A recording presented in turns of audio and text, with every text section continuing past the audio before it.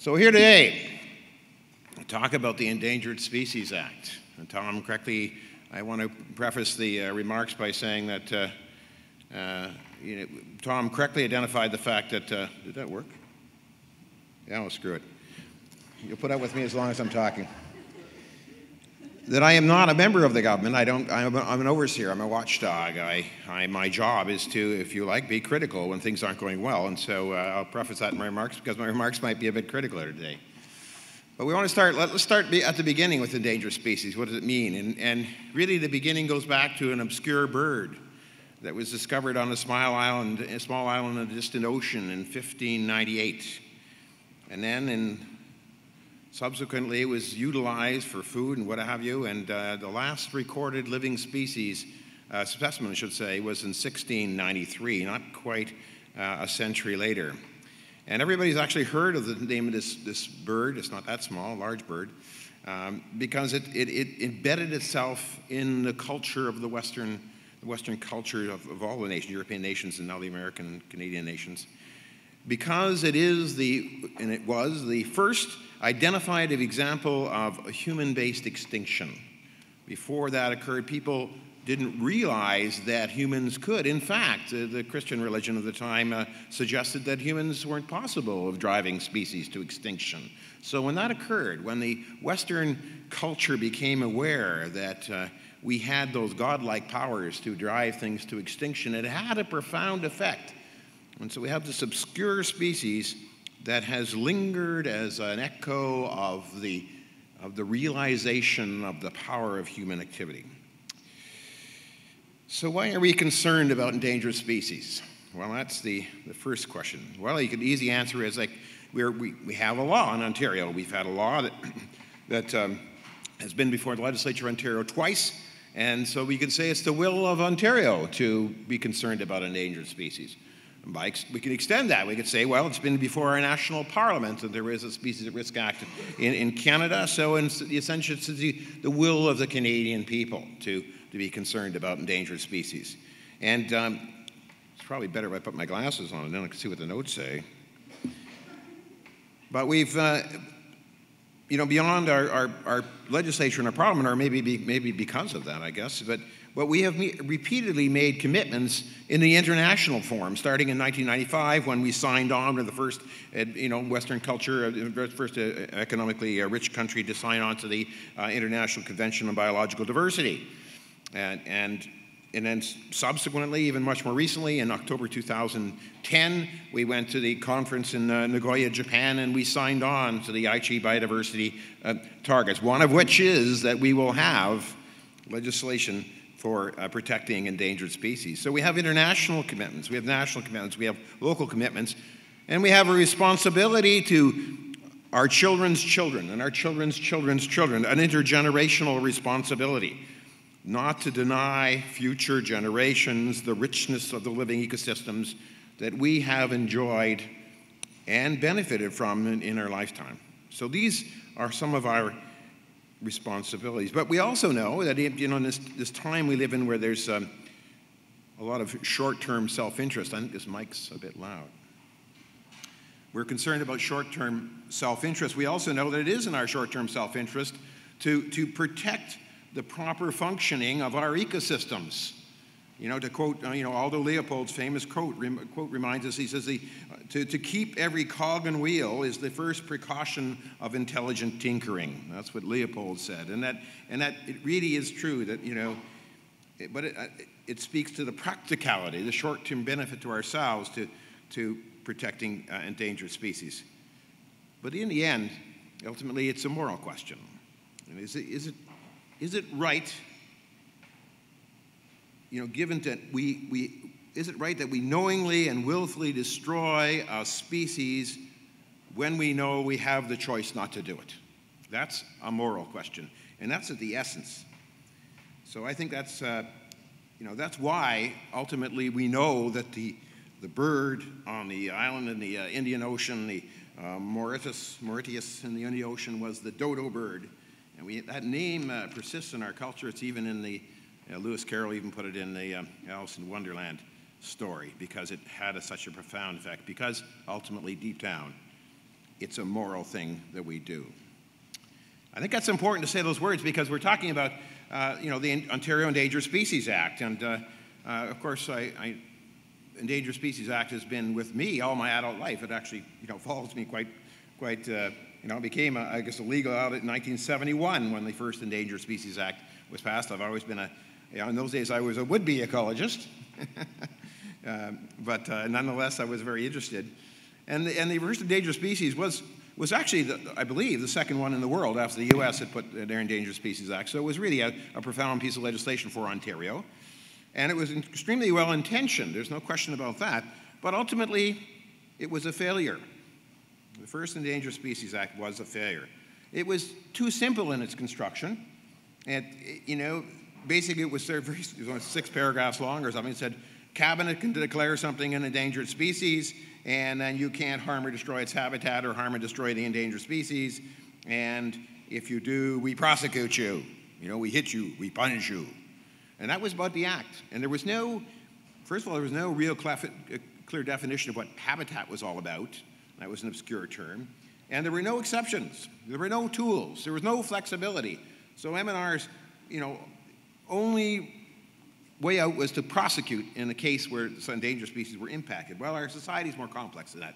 It soon became obvious that there were unresolvable conflicts with and disputes with landowners relating to the Endangered Species Act.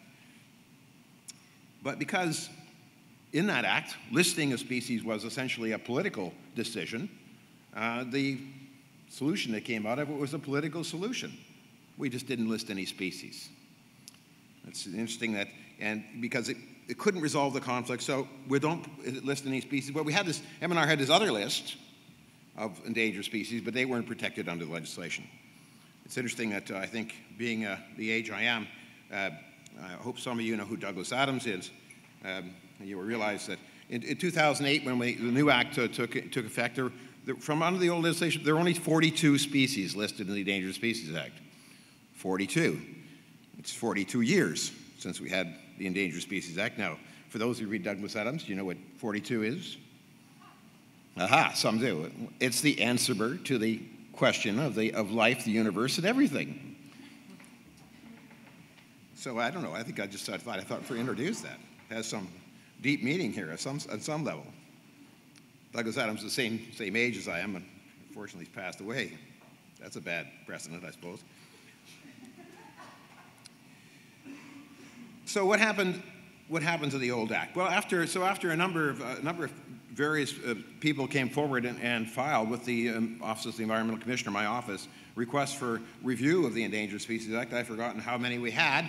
Every time there was this wonderful submission of requests for review, and every one was well argued and gave good reasons, and every one was turned down by the Ministry of Natural Resources. So we had, the years went by and no review of the Endangered Species Act. And then one day, just like the Hank Williams song, M&R saw the light. And out of their own spontaneous occurrence, it occurred to them that maybe after they turned down 3 times people saying we need a new Endangered Species Act, maybe we need a new Endangered Species Act. So they did. Hey, I don't criticize them for it, because in 2007 a new act was born. And the new act, the one we have still, is a very strong piece of legislation. It really, intellectually is a very well-structured piece of legislation. Because what the new act, and let's be clear of this, because you're going to hear lots of discussion about today and the next 2 days about this act.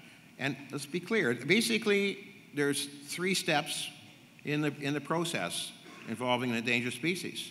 First of all, you start with CSIRO, which is a group of scientists, and they look at the scientific information and consider all that they have and the uncertainties associated with it, and they come up with a recommendation to whether it's endangered, threatened, or species of special concern. That is a scientific independent decision. And then that decision, that's a science, goes to another group, which could include scientists, but also includes some engineers or practical people, or other matters of how society, relating to how society interacts with that species. And they work on a recovery plan. So its status, and then the recovery plan is produced. And in the recovery plan, you essentially know what you can do about it in terms of improving the situation for that species or not, what your limitations are, what's realistic. It's a recovery plan. How could we help this species? Then you take those two documents, one that says that the species has this endangered status, and here's the recovery, here's our options on recovery, and you give it to the government, which is potentially the Ministry of Natural Resources, and you say, their government, and now you have a certain amount of time to come up with a government response. And it's at that point, at that government response statement, that the socio-economic concerns, the conflicts associated with doing something or not doing something are supposed to be incorporated, and the government is supposed to come back with a response statement that says, here is what we're prepared to do or not do. And that's where the tough decisions are to be made. And I've been critical in my reports because the government response statements that I have seen suck. Okay. They don't do that, right? They don't come out and say, here, we're going to do this. Or guess what? As much as we'd like to do it, we're not going to do it for socioeconomic reasons. That's just truth, okay? So that's the beauty of this thing. And then because we know that there are these conflicts inherent in trying to interact with private lands in our economy and these endangered species, the Act gives the government a whole bunch of tools in which to make the thing practically work. So right off the bat, the government can decide not to take any action, or what action it takes. Well, the government can apply broad exemptions from any of the prohibitions. Of course, the main prohibitions are you can't harm a species or you can't destroy its habitat. But the government can choose how to manage that, how much habitat there is. They can make as less habitat or as much habitat as they want. That's within discretion in the legislation. And at the end of the day, when you have to do something to damage the habitat or damage the species, the government can issue permits with conditions on them to allow that to happen. So all these tools are in the toolkit. This is in the existing legislation, and that's why, when we did our major review of the legislation back in 2009, we gave it, which is on your memory stick for those of you who got one, USB stick that's coming in the door. We gave it an excellent review because we still think, and I still think, that this is the best model for species of risk legislation in the Western world. It is a great model. It should be really good. So why are we here? So why is this thing off the rails? And why are there private members bills before the legislature have been to try to change the legislation? What's wrong? Here the commissioner says it's good. It seems to have symmetry, but we're nonetheless here with this problem. Well, let me tell you. Let me give you six little stories, 6 little scenarios that these are just the ones that come to me, let alone the number that I imagine came to the Ministry of Natural Resources. But one's a quarry operator, I happen to know. This is not a mega cement company quarry operator. This is just a local guy in a small town, and one of the things he has a little 30 or 40 acre quarry, which has been operating. It's not giving any problem. He wanted to expand that for another 50 acres. This person owns considerable amounts of land in an area of the province that is, it's not a good agricultural land. It's up in Victoria County. For those of you who know, it's just limestone covered by a little bit of glacial till. It was cleared for cattle, and it's been growing up. It's not great cattle land, but it grows up with hawthorn plants. Well, hawthorn, cattle, we're talking loggerhead shrike area. And so when he wanted to start the work, he hired biologists to start the application for an expansion of his quarry. And the biologists, saw the company went and did their bird survey, and they came up with, they heard a loggerhead shrike. Well, not surprising. It's ideal habitat. They didn't find nesting. They heard a loggerhead, put it in their report. Well, as a response to that, the Ministry of Natural Resources said, well, you can't expand your quarry. Well, wait a minute. They heard a loggerhead shrike in loggerhead shrike habitat. I mean, no, we're stalled. They wouldn't do anything. They wouldn't process his application any further. There was no resolution. He just lost that. Okay, now you have to know this person owns, perhaps thousands of acres, certainly hundreds of acres of this sort of site, and is right and privilege under the agricultural discretion that he has to remove all those hawthorn plants off thousands or hundreds of acres of agricultural land, and that's what was done. Okay, so the decision to stall this quarry resulted in the loss of several hundred acres of loggerhead shrike habitat. Somehow that doesn't sound like the right outcome to me, okay? Example 2, I'm not going to belabor these things, but the wood turtle, the big fight up in the Ottawa Valley. Forestry has been going on in the Ottawa Valley for 150 years. And yet, all of a sudden, well, there are wood turtles there. Well, yes, there are. And so, for a while, it looked like they're going to stop all, that's what the loggers thought, they're going to stop all timber management in the area because there's wood turtles. Well, yes, there have been wood turtles back probably since soon after the last glaciation, and they're still there. So the solution is perhaps, and of course, and that one ended that the Ministry of Natural Resources finally later came out with guidelines and things that said basically there's very little problem, and that problem's gone away. But initially it started in the anxiety, the fight, the things in the newspaper, the political angst that was going on. Moved down another forestry, moved down to Norfolk County, where the Conservation Authority has been, for almost 50 years, has been managing some woodlots, hardwood woodlots that occur down in the Carolinian forest. And when the act came in, the next year, the ecologist, the professional forester, ecologist, who was a contractor, went out and assessed the woodlot that had been cut and managed every decade for a number of years, and said, well, we're going to take out these trees, and they submitted the plan to Ministry of Natural Resources because there were the presence of endangered species, being flowering dogwood. Well, MNR said, well, you can't cut the woodlot. We don't know how to deal with this. You can't cut the woodlot. There's flowering dogwood. He says, of course there's flowering dogwood. We've been managing this forest for 40 years to keep the flowering dogwood, and now we can't cut the forest? And the outcome of that is that the Conservation Authority lost $60,000 of income that it uses for what? Acquiring lands to protect them for endangered species. Another great outcome, right? And then there's the call I got one day from let's just say a senior government official, wanting to know, Gord, what would you think if we removed the 17.2 permits on the Endangered Species Act from the listing on the Environmental Bill of Rights Registry? That's the overall benefit permits, permits that allow you, and it was about, what's this about? Well, it's about butternut trees.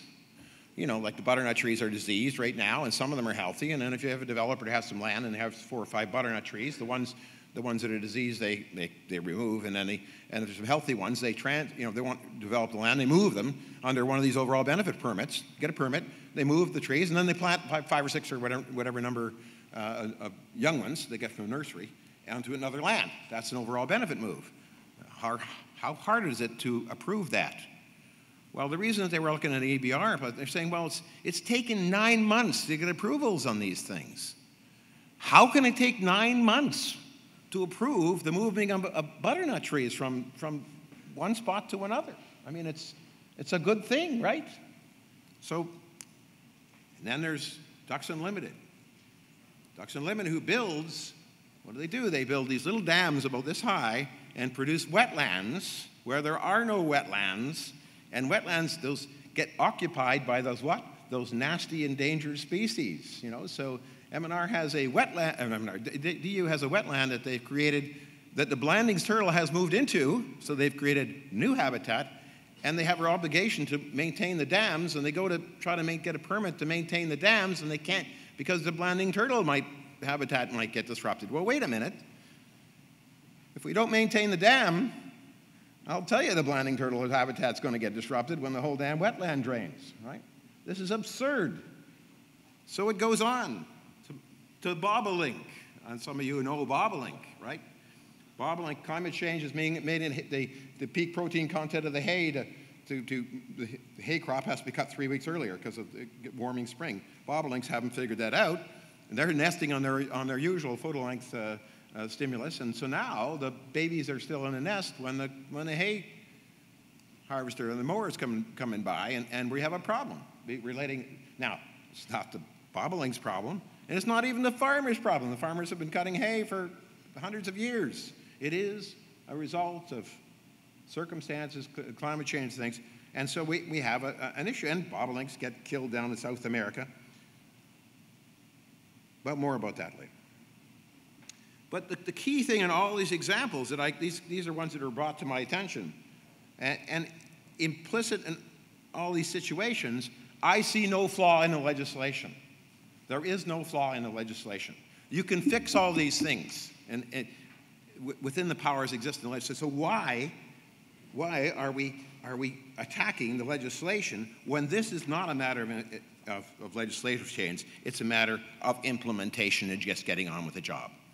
The M&R report tells me that they hired Deloitte to do a study, and they found that on average, M&R invests 500 hours over the course of 4 years to develop a permit under the ESA, costing roughly $24,000. And of course, there are hundreds, if not thousands, of permits to issue. How can that be? I used to run Ministry of Environment offices. I've issued and signed permits and authorized things for years. I wish I had the resources to spend 4 years and $24,000 to approve something. I mean, that's absurd. So, I mean, I think that number is just one of those fuzzy, what's the correct term, numbers that they pull out of the air, the economists and accountants are want to do. But I think it illustrates the point. They're saying it's too expensive. It's not too expensive. Why does it take 9 months to issue a butternut permit? Why does it take $24,000? I mean, come on. Come on, just because before we had this act, they could do whatever they wanted, essentially, certainly on butternut. It wasn't a listed species on the old act. So they could do whatever they wanted without anything. So we go from that, where we got an act where we can actually get some overall benefit, and what do? We say, no, we're going to screw your whole development. We're going to shut down the world. We're going to stop everything, because now we have this act. That's our implementation plan. I don't think that's very practical. So I'm told we must be concerned about balance in these matters, and I say it is not about balance. It's about getting the best information on the reality of the situation and having a proper public discussion, and making some tough decisions. That's what it's about. And it's not about deceiving the public about the effects of these decisions or deflecting public attention or in any way hiding the consequences. It's to stand up. It's to stand up and say, no, in the case of the bobolink, we're going to cut hay in Ontario because we're not shutting down agriculture, so we'll have to come up with something else. And it's not about, as they sometimes do, attacking the scientists who are giving us their best advice.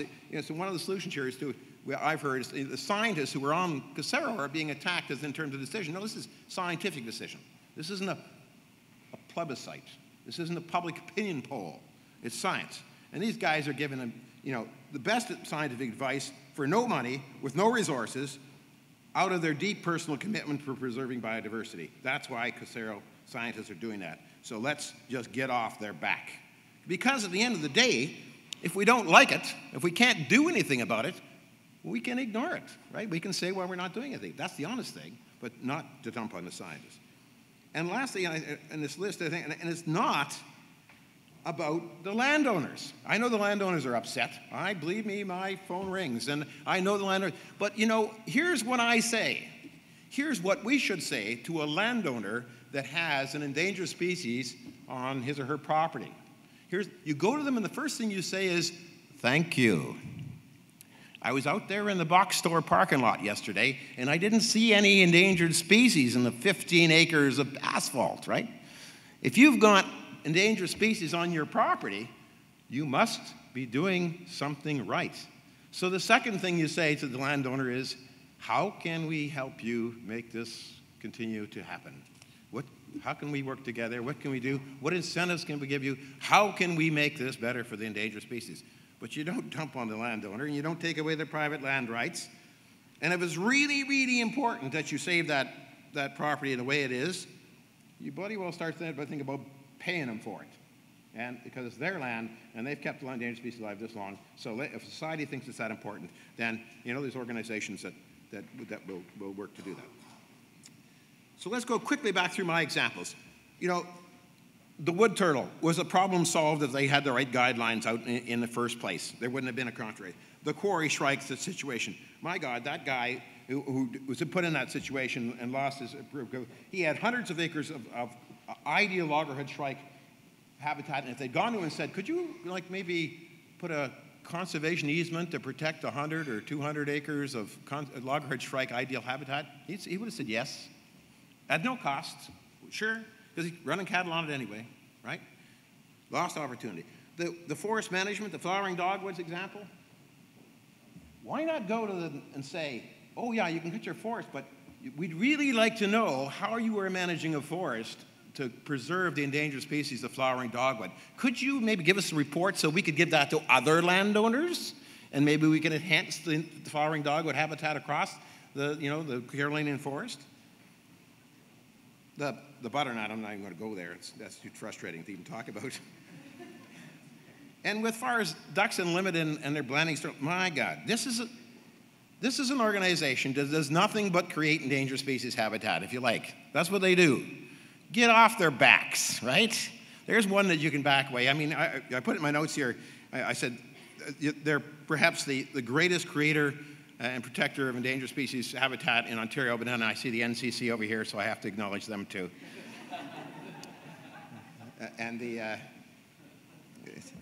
Up to now, I give more money to your organization, but I bought a shotgun at the Ducks Unlimited dinner, so you're now behind the 8-ball on that. But the last example is the bobolink. And the bobolink is I come back to it because it's probably the best example of a tough decision that we might have to make. It's not made yet. We're still in the middle of a 3-year moratorium on this. But we may have to make that it's not in the interest of the species, because practically there aren't a lot of solutions here. I don't see them coming. Maybe somebody will correct me if it's something brilliant. But just for purposes of discussion, let's assume we have to make the tough decision for bobolinks, and that is we're going to cut the hay, right? So there's nothing wrong with making that honest and tough decision if you make it openly and tell people that's the reality. But once you do that, once you say, okay, here's a, go to, if M&R says that, look, the government's not going to do anything about this, it opens the door for other parties with other solutions to intervene. The aforementioned Nature Conservancy then might have the justification when I get my monthly envelope, whatever it is, and say, look, we got to pay some farmers to manage some meadowlands for bobolinks, right? And then people like me flip a few bucks to them. Well, there's the ALICE program in agriculture that modified, and in fact, they do this already. I know in at least one case where a farmer grows tall grass prairie and is paid not to cut it, or actually grazes it, not to graze it until after the birds are all fledged. But there's Ontario Nature and all their federated clubs, and so it goes on. There are all these other factors and players in society that can step up. If they know the government can handle endangered species A problem by some practical means, fine. And if they know there is no practical means to handle, like the bobolink example, then these agencies, these other entities can come into play. Why not release the innovation, the ingenuity? So we just have to do a better job at implementation. That's the crux of this whole my whole presentation here. It's not the legislation, it's just how we implement it. So just get on with putting the resources in that instead of fighting about changing the Endangered Species Act.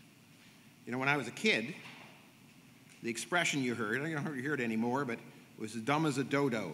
Remember our dodo? Dodos were plagued as being dumb things because when the first seafarers came onto the island, and they came, and the dodos had no fear of humans. They could walk up to them, and they were like a big turkey, and they could just kill them and eat them, right?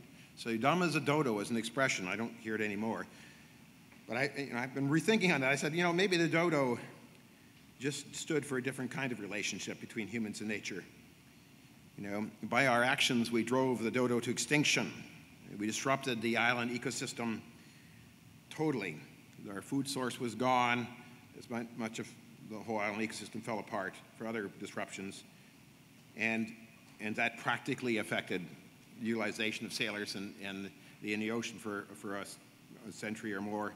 And clearly our society, our Western society, felt regret at that. So you wonder, if we don't learn the lesson of the dodo, who's the dumb one now? Thank you.